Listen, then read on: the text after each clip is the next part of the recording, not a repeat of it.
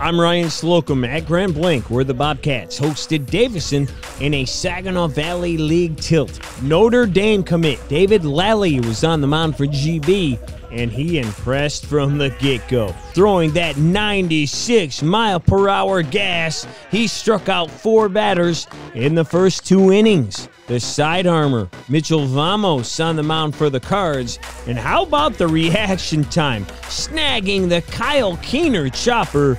Incredible play to end the second inning. Zeros still on the board in the 4th. Davison has the bases loaded, but Lally gets Nolan Hoffman going down looking. Lally had 8 Ks with 1 hit in 5 innings work.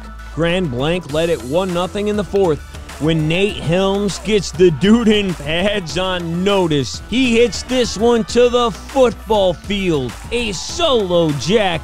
Grand Blanc up 2-0. Davison was threatening with 2 on in the 5th, but nice pick at second by Nate Fadelnio, and he lets him know on the way out. And then Lally helps his own cause. The chopper goes off the bag, allowing another run to score. Grand Blanc beats Davison 5-0.